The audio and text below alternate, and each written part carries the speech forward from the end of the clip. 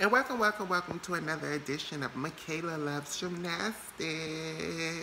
How you guys doing? It's real early in the morning. I've been giving y'all these strange videos, but I'm just so excited about how well my channel is doing. I want to give you guys all my thoughts and opinions of gymnastics. You know what just occurred to me? Morgan HURD has turned professional because she's on this reality TV show, and clearly she's getting paid for the show. So now all her ads are in the 2012 Olympic Games basket.